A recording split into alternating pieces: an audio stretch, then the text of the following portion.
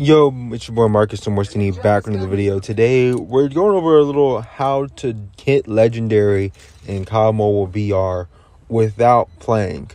It's pretty simple, but first we're going to talk about this little clutch I have with this random player on my team. He managed to kill somebody.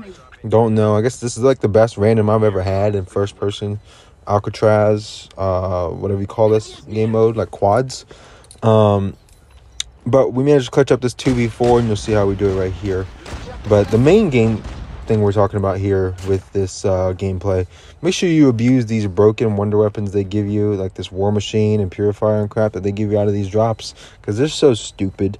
I don't even know why you would put that in there, but they put it in there, and it's just like, I don't know, it's just free kills. How you actually hit legendary without playing in COD Mobile is going to be based more off the fact of, like, you have to actually start the game, but you don't have to play the game. So here's how it works. When you queue into a BR game on Alcatraz, first person, right? If you queue into an Alcatraz third person game, this does not work. There's multiple reasons why. Reason one why it doesn't work is there's more real people playing third person than there are playing first person, right? So if there's more real people playing third person, when you queue into the game and you put your phone down and you stop playing because you don't want to play BR because you hate BR or BR sucks and you don't have time to play or grind BR, or you only play multiplayer and you're still trying to hit legendary in BR but you don't want to waste your time with it, well, the other real people in the lobby are probably going to kill your team because your team only has 3 people, or your team sucks because they're randoms and the other team is like a 4 full party sweat of sweats or whatever, like 4 sweats duking it out, trying to get as many kills as possible. So doing it in third person, not really efficient, but doing it in first person, as you'll see later on in the video, very efficient. I mean, dude, I have went from Master 1 to Grandmaster 1 this season. I have like 15 0-kill wins. I didn't play at all and I got the win. I literally didn't have to do anything. It's great because I don't want to play BR. I don't have time to play BR. It's boring and it's super time consuming and I don't want to do it. As you guys can see here, I actually played this game, did whatever, didn't even matter. This does hurt your stats if you're one of those dudes who really cares about stats or something like that. Obviously getting 0 damage every game is going to hurt your damage per game number. Me personally, I don't care.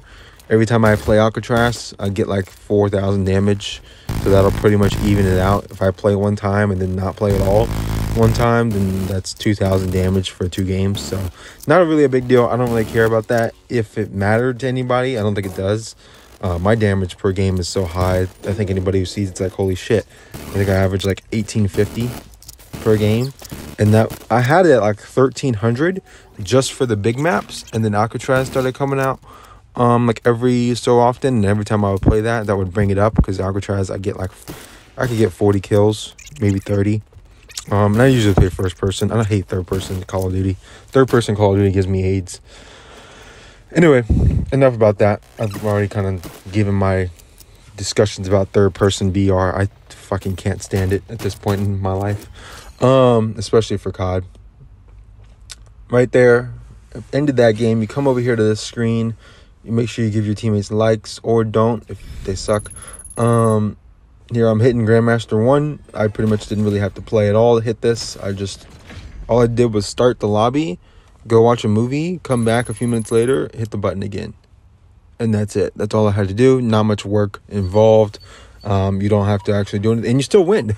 You still win. The majority of your games, you will still win, because in first person, it's mostly bots.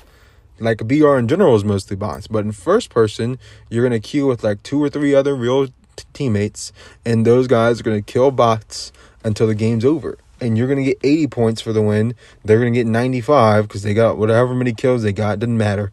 But you got 80 points for not doing anything, and you don't have to waste any of your time. Right here, you see a bunch of games in a row where I did this, and it worked to perfection. I did play, got 2 kills in that one game just cuz.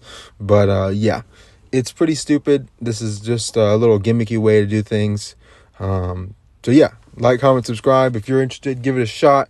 And yeah, thank you guys for watching. I'm out of here. Peace.